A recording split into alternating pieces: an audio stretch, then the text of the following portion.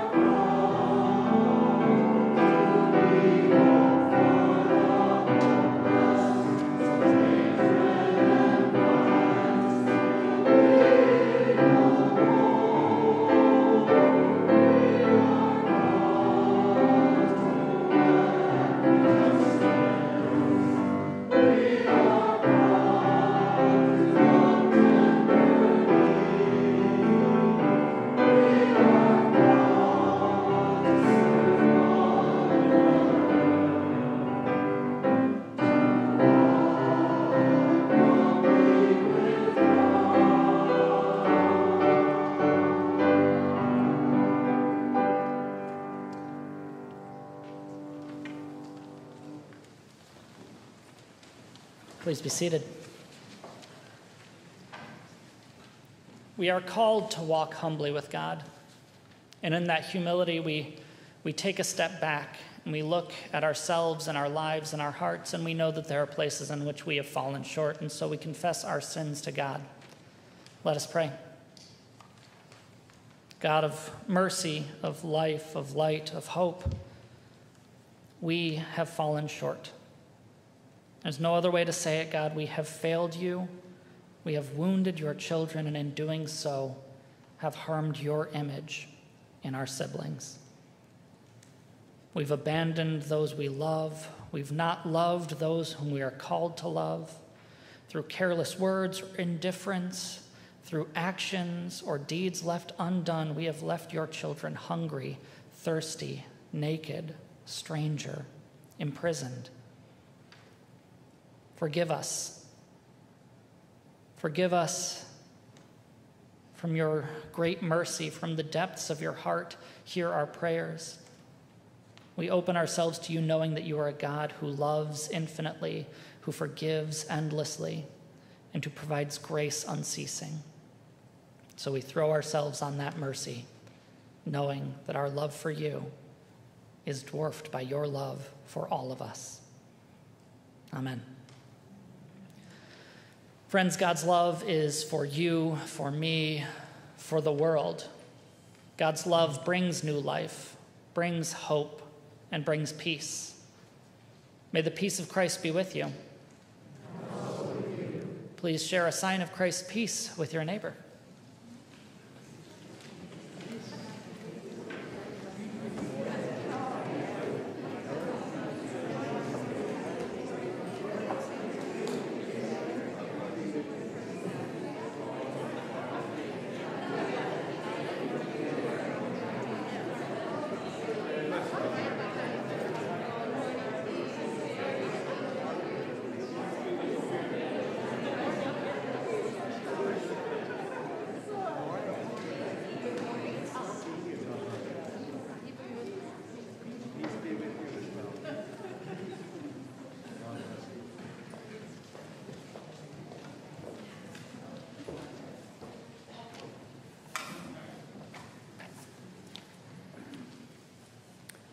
Last Sunday, in the courtyard, we celebrated the sacrament of baptism with a family. Jonathan, James Bridwell, and his parents were there. His parents joined the church about 2 years ago. Wonderful people, Emily and James. Emily is the niece of Susan Hanauer and the granddaughter of Sally Patty. And we were honored to celebrate the sacrament of baptism with them last week. We did that in the courtyard in an effort to continue to be safe and cautious with all the virus things still going around. But we celebrate baptism together as a community. So we're acknowledging that baptism and, in a sense, celebrating it here today as well. We opened last Sunday in the courtyard, as we open any baptism, with the words from Matthew 28, the Great Commission, as it's often known, the words that Jesus spoke to his disciples that give us our mandate for baptism. Jesus said, "All authority in heaven and on earth has been given to me. Go therefore and make disciples of all nations, baptizing them in the name of the Father and the Son and the Holy Spirit, and teaching them to obey everything that I have commanded you. And remember, I am with you always to the end of the age." With thankfulness for those words of Jesus, we ask people at baptism, ask parents to make vows on behalf of their young children. So I asked Emily and James last week the same questions that we asked them when they joined the church, questions that might be familiar around here for membership. We heard them last week with new members. We hear them with confirmation. We hear them at baptism. Questions about purpose and intent in the Christian life, turning from the ways of sin and turning to Jesus Christ and promising to be a faithful member of Christ's church. We sort of renew those vows every time we hear them and recommit ourselves to the journey, to walking the walk and living the life of faith. After the vows, I said a prayer over the baptismal font, asking that God would bless Jonathan and bless the water, that the water would be a sign of cleansing and rebirth, and celebrating that Jesus came to offer us living water. And then came the baptism, which we get to see thanks to video technology. Jonathan James Bridwell, child of God, child of the covenant. I baptize you in the name of the Father, the Son, and the Holy Spirit. I'm told he likes bath time, so here we go.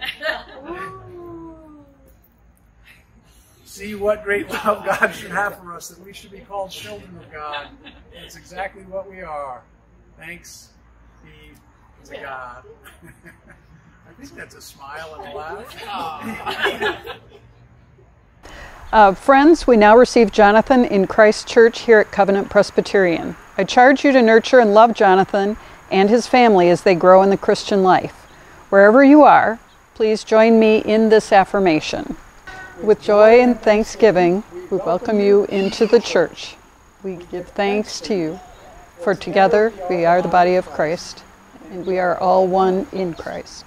We promise to love, encourage, and support you, to share the good news of the gospel with you, to help you learn the Word of God, the will of God, and to help you live as faithful Christians.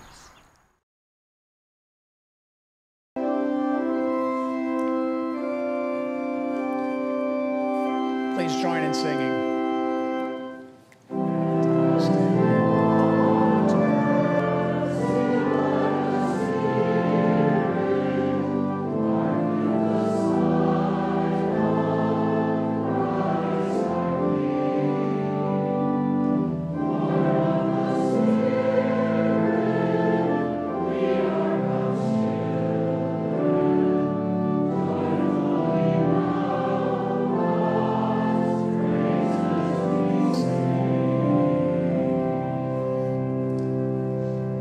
Just two things about that baptism. The family made it clear to me that Jonathan likes bath time, so I tried to use as much water as possible with that, and he seemed to enjoy it. And more importantly, you know, we're in this together. We need one another. So we share that with you, not just to show you a delightful family and a delightful infant, but to remind one another that we're in this together, that we make promises for one another, that we try to encourage and support one another on the journey. So thank you for being here today to do that, and thank you in the days, weeks, and years ahead for the ways that each of us will be able to encourage and support one another on the journey of faith. We continue to do so, welcoming people from YouTube land. We're glad all of you are worshiping with us. We're glad you're all here today. As we move towards our children's video for today, I do encourage you to find those black friendship pads. You can pass them down the row and say hello to whomever you might be sitting with today. If you're worshiping with us online, we're glad you're here. Feel free to contact the church office if you have questions. And if you're visiting with us for the very first time today, we hope you'll stop by the Welcome Center. I know a couple of you have already, and pick up a gift bag for first-time visitors. We're glad you're here, and you'll see that we love having kids around here too.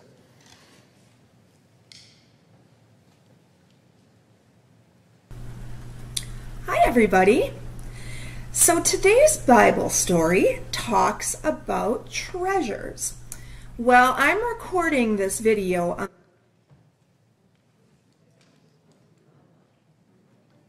a very rainy, kind of cold, kind of icky weather day.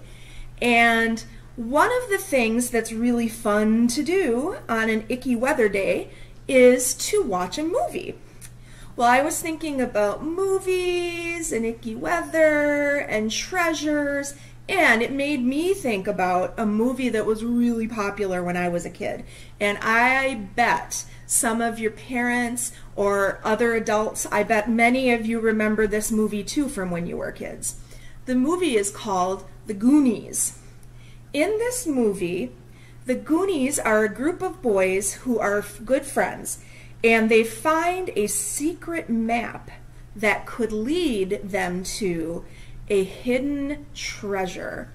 The treasure they believe will have all kinds of gold and jewelry and all kinds of really expensive kind of things that could make them rich. In fact, the kids in the movie call the treasure the rich stuff. So they went off on an adventure looking for the rich stuff. I will tell you that they, spoiler alert, they do find the treasure. Their adventures aren't over yet, but I won't spoil the whole movie for you. But you can imagine there was a whole ship full of rich stuff, all kinds of gold, coins, and jewelry, all sorts of rich stuff. They were pretty excited to find it. Well, I'm thinking also about our Bible story for today. And do you know what? I have a treasure too.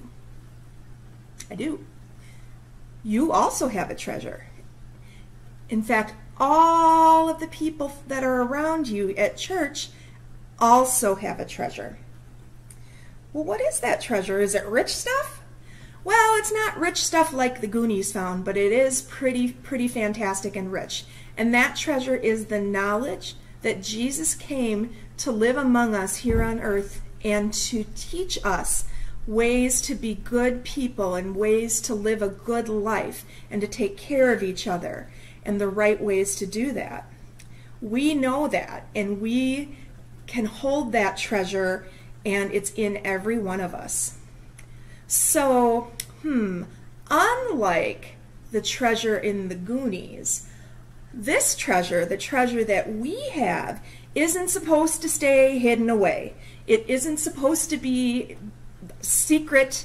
It's supposed to show through us. So what that means is that when we choose to follow Jesus' teaching, to live a good life, to care for others, to care for the earth, we are sharing our treasure with others. And that's just what Jesus wanted us to do. So I hope that you use your treasure this week to live a life that is full of good things, and your treasure shines through you. Let's close with a prayer. Dear God, help us to recognize and use the treasure of Jesus to live lives that are full of goodness and grace towards others. Amen. Now, let's close with the Lord's Prayer. Our Father, who art in heaven, hallowed be thy name.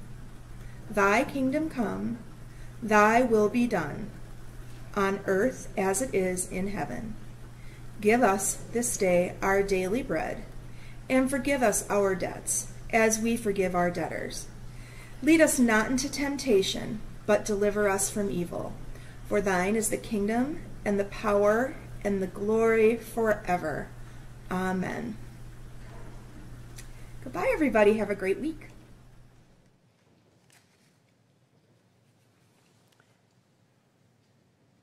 As we approach the gift of listening together for God's word in Scripture, I do so today with the invitation that you would join me for some silence as you prepare your heart to hear what message the Spirit has for you prior to reading, and then I'll have some time of silence after reading. Thank you.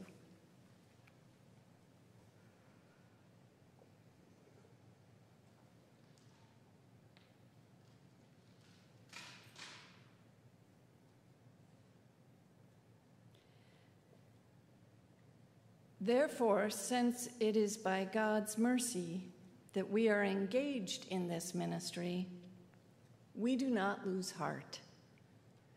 We have renounced the shameful things that one hides. We refuse to practice cunning or to falsify God's word.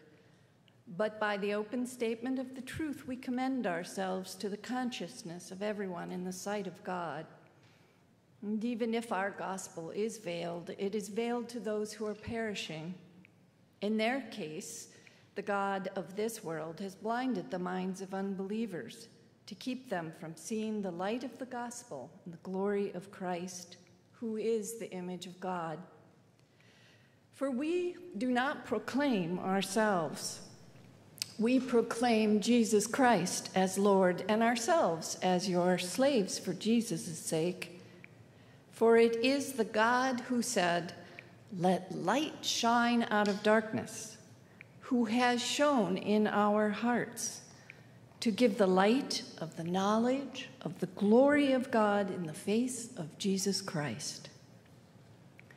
But we have this treasure in clay jars so that it may be made clear that this extraordinary power belongs to God and does not come from us.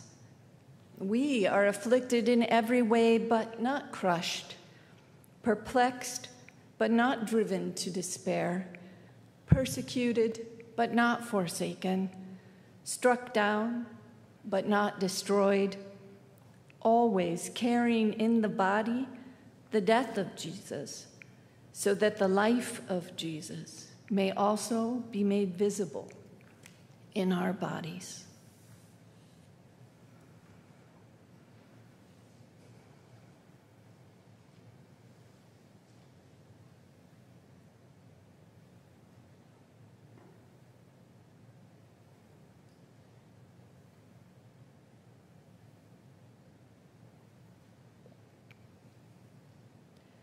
O Lord, may the words of my mouth and the meditations of our hearts be acceptable in thy sight, O Lord, our strength and our Redeemer. Amen. As Charlie mentioned, this congregation has been reflecting on the book The Walk by Adam Hamilton. If you're a visitor, or if you just didn't get a chance to read it, today is the 5th sermon in the series, which has covered what Hamilton outlines as the 5 essential practices of the Christian life: worship, study, serving, giving, and today is sharing. Perhaps of all the topics addressed, sharing our faith is the one about which most traditional Presbyterians might feel the least comfortable. Images of street corner evangelists or memories of uncomfortable questions about the state of our own personal salvation have left many of us apprehensive about sharing our faith. Speaking personally, I have been cornered by more than my fair share of evangelists, and every time I scratch my head and think, how can it be that we read the same Bible and worship the same God? And yet, I contend, there remains something to be learned as we lean into our resistance about how and why we might share our faith, as we broaden the perspective about what we're called to do. Hamilton lays out a foundation for why sharing our faith is key to living a Christ-centered life. His approach is to break the process into steps or 5 things or actions to do. While my rebellious spirit, for better or for worse, I seem to bring to everything, resists being told what to do, particularly when it comes to my faith, I do appreciate the intentionality the author recommends. Indeed, he challenges us as readers to consider bringing the same intention and practice to our spiritual fitness that we do to our physical fitness. In doing so, he emphasizes that our purpose as followers of the living Christ is to center our lives not around our own self-interest, but rather around the burning, radical realization of God's Spirit within us, within everything we encounter, and everyone we meet. With that foundation, I could not agree more. There are a couple of threads I would like to pull on concerning the spiritual practice of sharing our faith that have become more clear to me over the long years I've been in ministry, and as I listen to Paul's words from 2 Corinthians. The first is that we fall short of engaging with the topic of sharing our faith if we get stuck in the words we use. Hamilton gives a nod to this when he quotes St. Francis of Assisi's famous line, "Preach the gospel at all times, and when necessary, use words." For years and in several congregations, I've encouraged confirmands to write a personal statement of faith as the culmination of their year of confirmation classes. I've also led adult ed classes and new member classes in more than one retreat, probably, where I've practiced this type of exercise with people. While it's a good exercise in theory, time and again, it became a painful and upsetting assignment for individuals, whether they were teenagers or adults. You could almost just feel the anxiety build in the room around finding the right words to describe their faith and their beliefs, and even more dramatically, around the fear of using the wrong words. And even though I would try to break through that as a teacher, I'm not entirely convinced I ever did. The truth is, words can get in the way. Stating what we believe is a cognitive exercise. And if we think that our faith is a process that primarily engages our cerebellum, we've got the wrong organ in mind. Faith takes place and takes root in the heart. Faith involves an experience of unwarranted grace, or to repeat what I said a couple of minutes ago, turning to a radical realization of God's Spirit within us and with everything we encounter and within everyone we meet. This emphasis was echoed in the words of Bishop John Shelby Spong, who recently died after a long and courageous life as a leader in the Episcopal Church. He wrote, "I define myself above all other things as a believer. I am indeed a passionate believer. God is the ultimate reality in my life. I live in a constant and almost mystical awareness of the divine presence. I sometimes think of myself as one who breathes the very air of God, and to borrow an image from the East, as one who swims in the infinite depths of the sea of God. I am what I would call a God-intoxicated human being. Yet when I seek to put my understanding of this God into human words, my certainty all but disappears.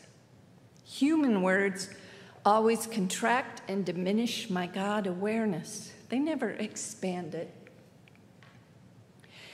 I love his description of a God-intoxicated human being.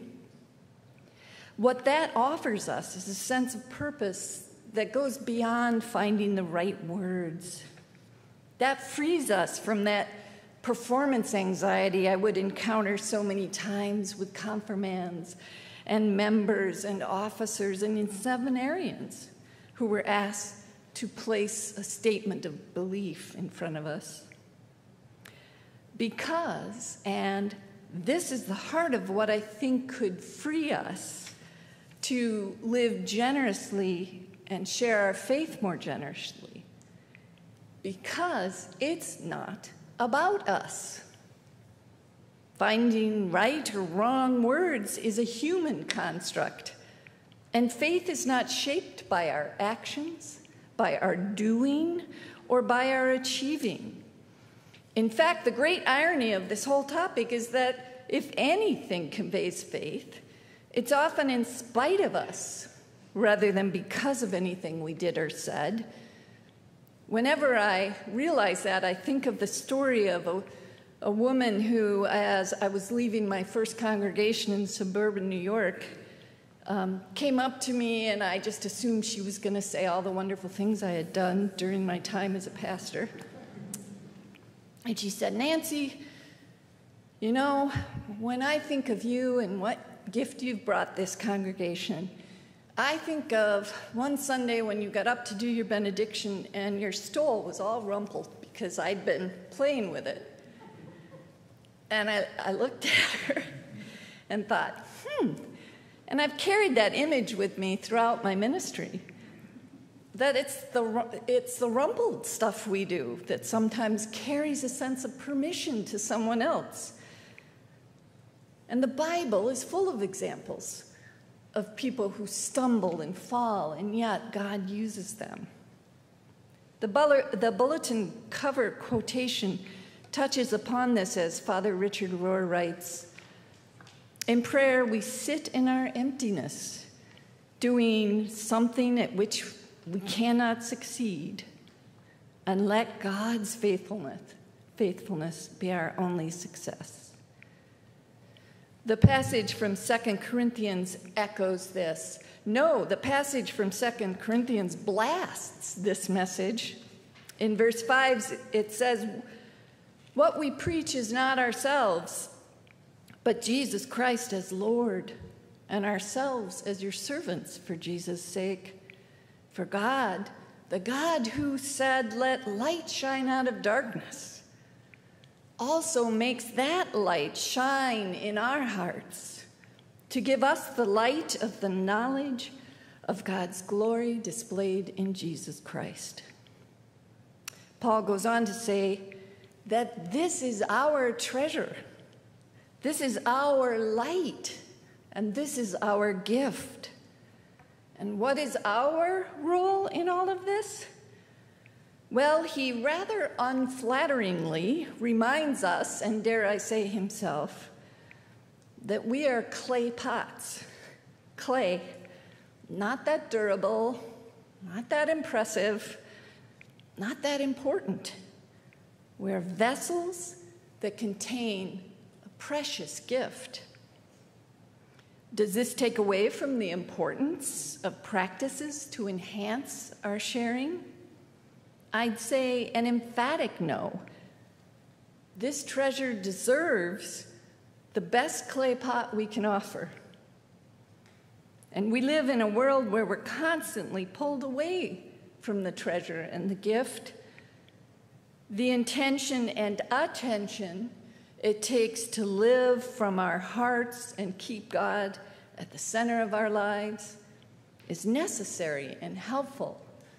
Like Charlie said, we hold each other as a community that supports each other and finds our way on this path.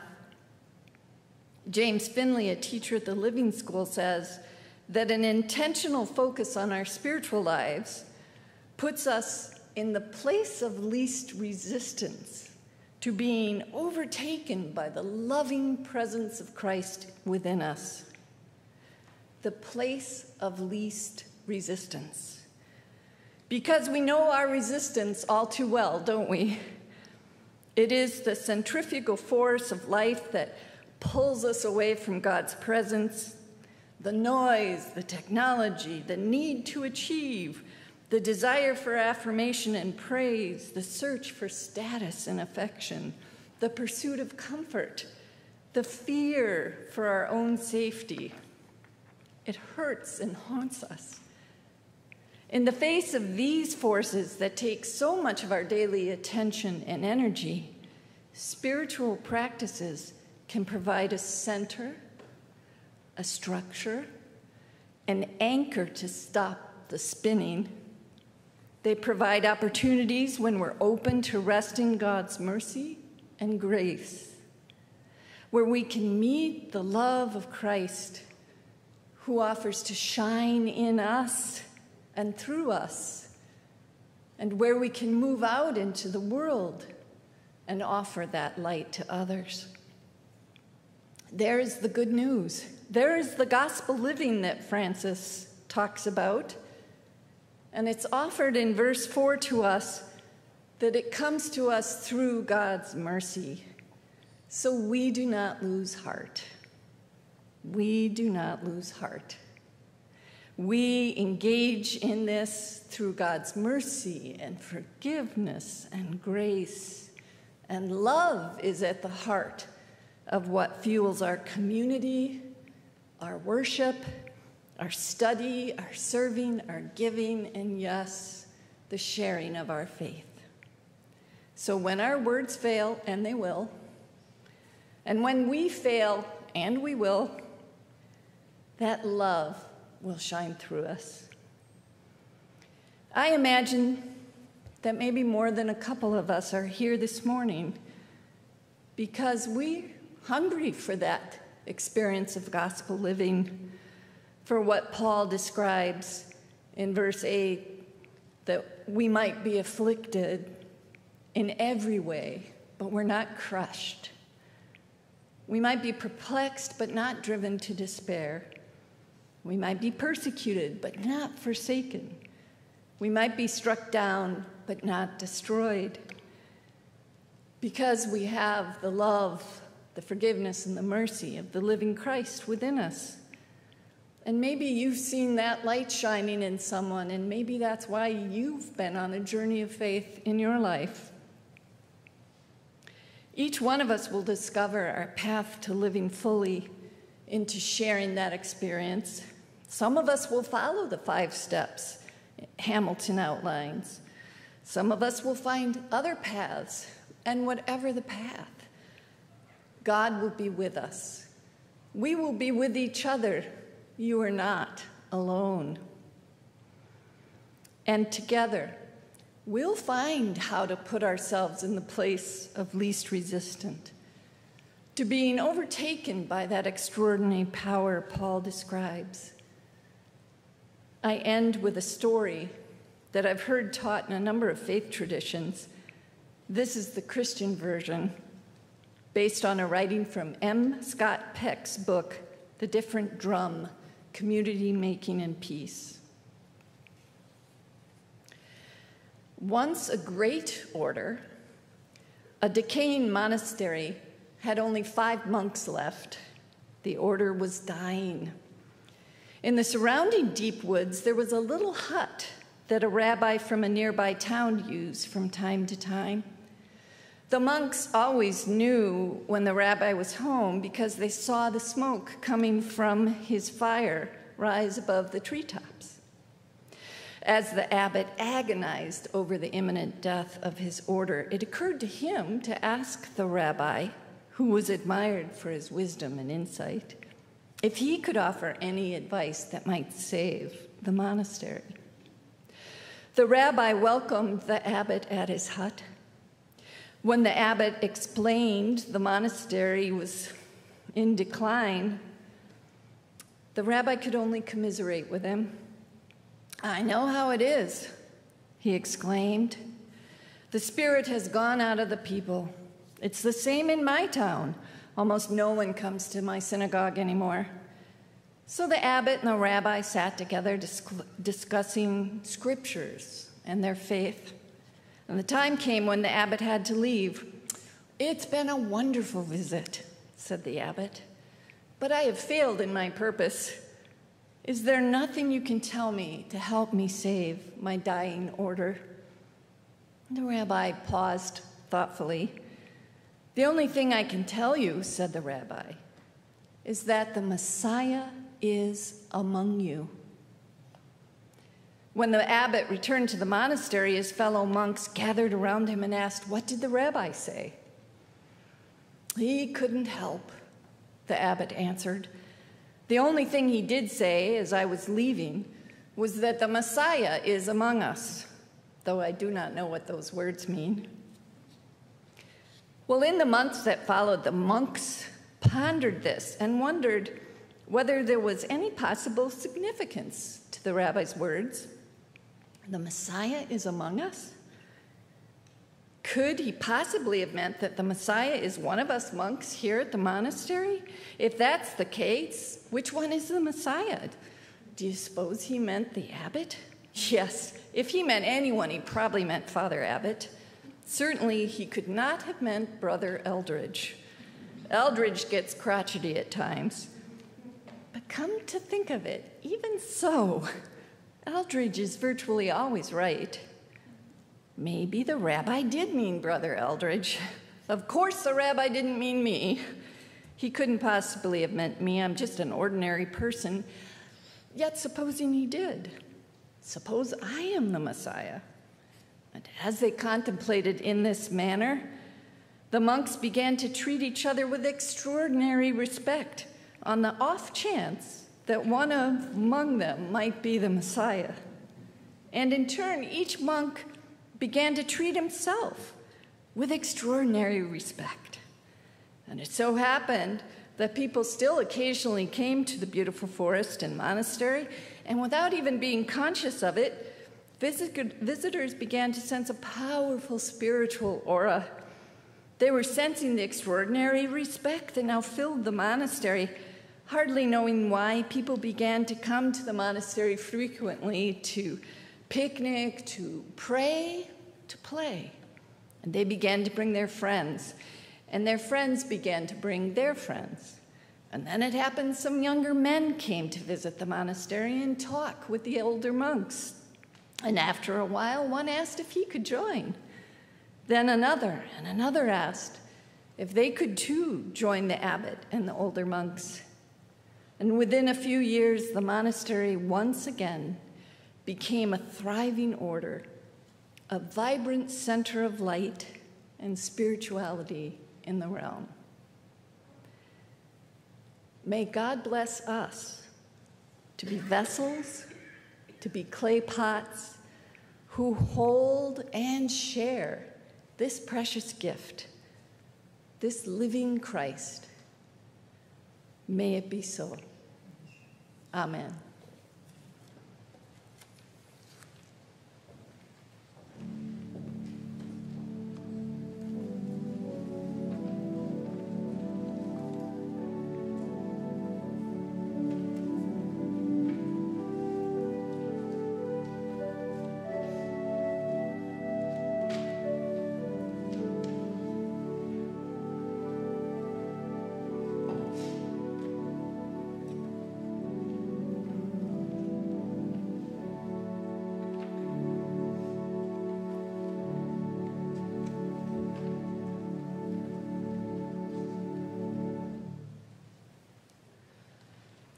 As we consider our offering, what we bring and what we bring to the table, we remember that this is also our time of generosity, our generosity season, in which we consider how our gifts may help to support the mission and ministry of this church. And in hearing what Nancy had to say, when our light is shining, the light that shines inside, the light that we build up, our inner light, it does not stay captive here, but it radiates.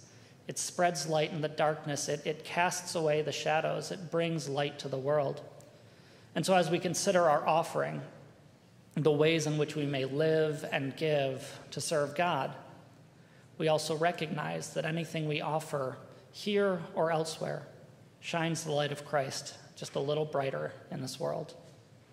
Let us now offer of ourselves.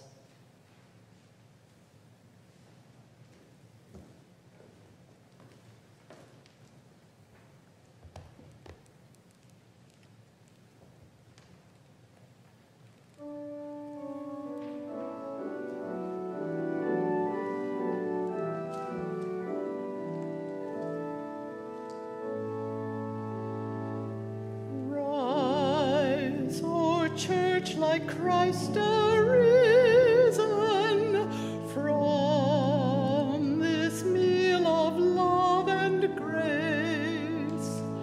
May we through such love and vision, whose we are and whose our praise, Alleluia.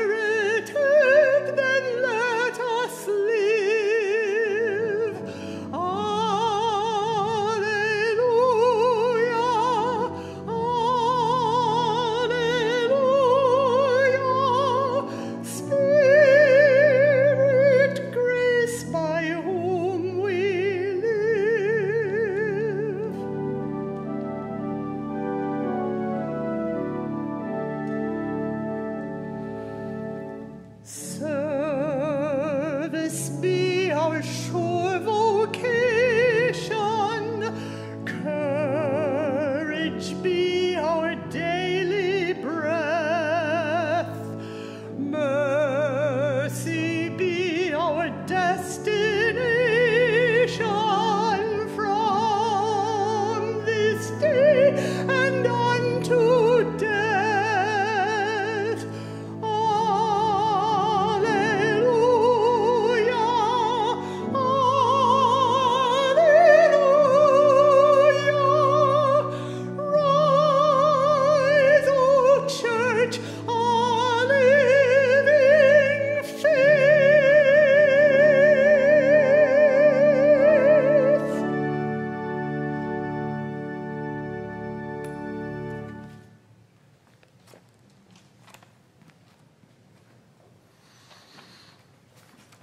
Thank you, Martha. Thank you, Gary.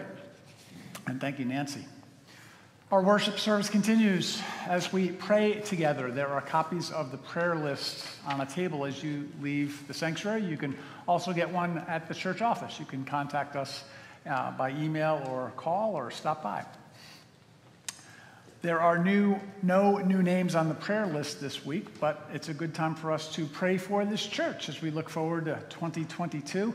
I'm grateful and nourished when people tell me they're praying for me and for other leaders in this church. I encourage you to pray for one another in this season. And maybe we can take some encouragement from Adam Hamilton in his chapter on sharing. He talks about encouraging us to think about 5 people. He likes the number 5, a lot of fives in the book. And so maybe today's a good day for us to think about up to 5 people. Maybe it's just 1 or 2, but maybe up to 5 people who might be having a hard time right now. People who might not have a church home, people who might not know the light and the love of God, people who might be blessed by a prayerfulness and a sense of encouragement from us. In that spirit, let us come together in prayer. Thank you, God, for the gift of today. Thank you for blue skies and sunshine, for the gift of being alive. We lift up to you our prayers for ourselves, our church, and the world around us. We pray for the people of Afghanistan, the people of Haiti, the people anywhere who are struggling to survive and dealing with conditions that most of us can only imagine. We thank you for people who work sacrificially to make this world a better place. We pray for our nation, oh God, in this time of strife and challenge. We pray for our leaders, that you would help them to listen to one another and work together for the common good, to find solutions to the problems that face us. We pray as well, oh God, for our community, for our neighbors, for our neighborhoods. We pray for our schools, our police departments, our hospitals, and the people who work there, that you would bless them, keep them strong and safe, and help them to do what they do and do it well. We pray for our families and for our friends, for anyone who might be hurting, facing difficult medical issues, grieving the death of a loved one, struggling with addiction or isolation or loneliness. We pray for families and for relationships where there are challenges and bitterness and sadness. We pray for your healing, God, for your peace, for your blessings. And we pray for this church and for the church universal, that as we walk forward on the journey, that we would learn to live a God-intoxicated life, that you would show us how to preach the good news always with our words and especially with our deeds, with our choices, with our example, with our very lives. We thank you most of all, God, for the life, death, and resurrection of Jesus, the one who calls us, the one who forgives us, the one who claims us, the one who leads us forward. In his name we pray. Amen.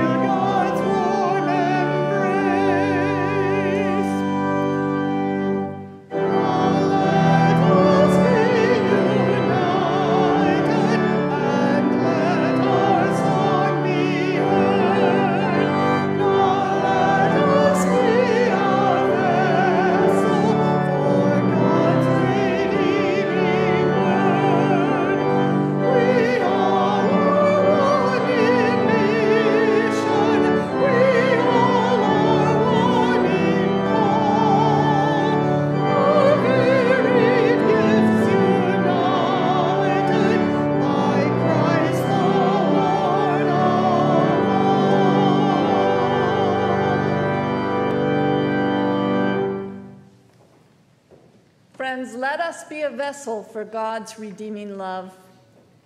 And as you go from here, may your light shine on those who most need it, and may you know the love of God, the grace of our Lord Jesus Christ, and the fellowship of the Holy Spirit this day and forevermore. Amen.